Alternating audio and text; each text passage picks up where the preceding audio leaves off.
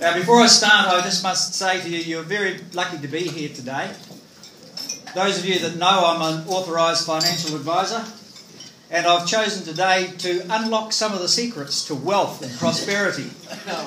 And I'm going to share some of these facts with you, and it may change the whole future for your family, loved ones and friends.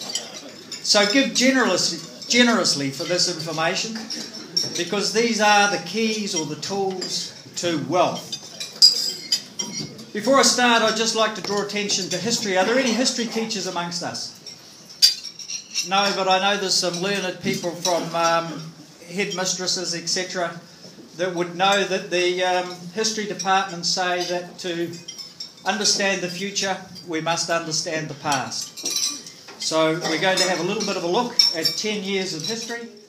Okay, before I start, I must highlight that I've got a disclosure statement if anybody thinks this is personal financial advice. Legal requirement. Listen very carefully now. Donate generously. We're going to treat this session as a bit of a data dump or information and a quiz. And then you'll be able to overhaul your strategy. So, can you pick a trend? What's next year's winner? Get the money out. Come on. Put it in the bowl. Come on. Don't wait until the secrets come out and then say, oh, no, I'll take those for nothing. Put it in the bowl. We want to know what value is. Let's have question one.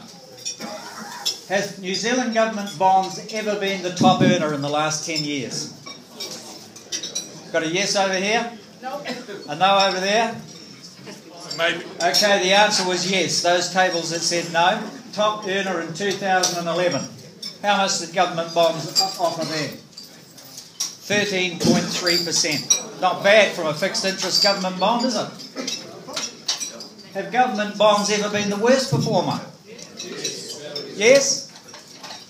Yes, in 2005. How much in that year? 7%. And they were the worst performer. Okay, what's the lowest return in 10 years for New Zealand government bonds? Let's have a figure. 7%. 7% here? 4? 3? Not good enough. All pay. Everybody pay. The lowest was just 1.7.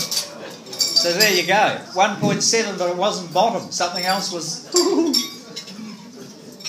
Have New Zealand shares ever been the top in the last 10 years?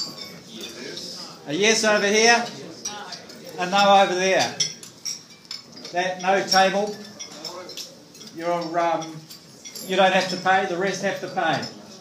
The closest was second in 2012 with 25.9%. That's last year. 25.9% from the New Zealand share market, and it still wasn't the best.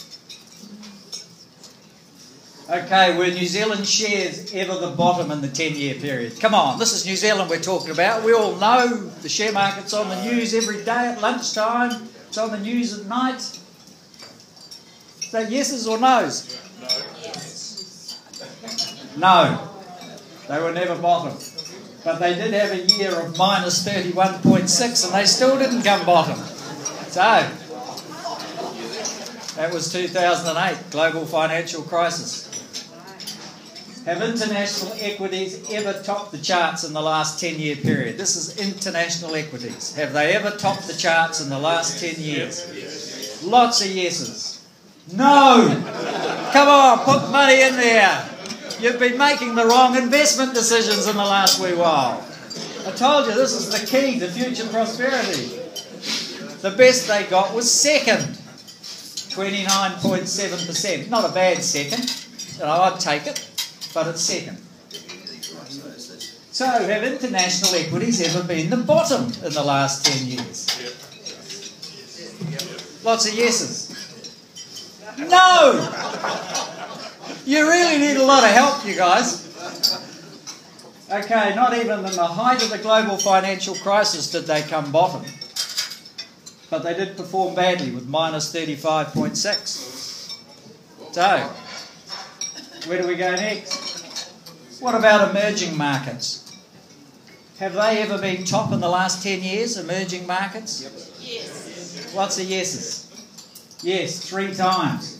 2005, 42.1. 2007, 27.7. And 2009, 43.3. They aren't too bad to add into your portfolio, are they? A few years of that. Emerging markets. Question 9. Have emerging markets ever been bottom in the last 10 years? No? Yes. The no better pay up? Yes. In 2011, down 18. Okay, we're getting near the end. So has cash ever been the best in the last 10-year period? Cash? No. Residual no? You're correct. You know about cash. It's not very good, is it? Best year was 4th. 8.8% in 2008.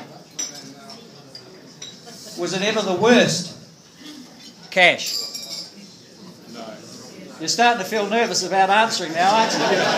You really don't know your numbers. Yes.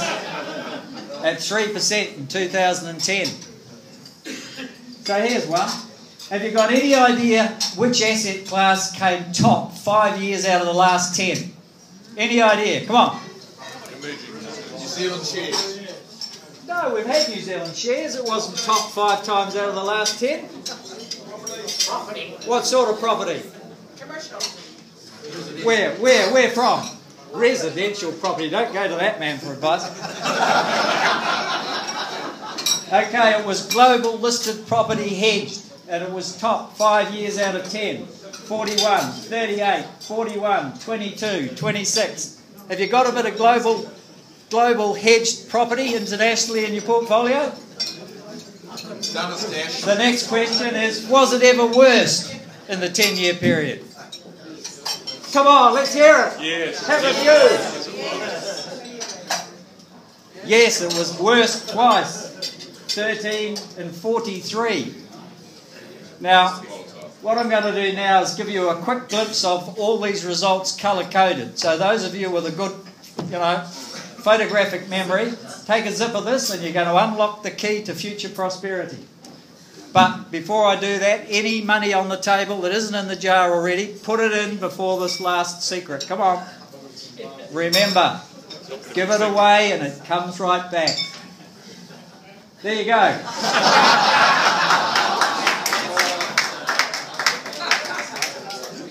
So, I talked about history teachers. Don't listen to them for financial advice. Past experience is no guide to future return.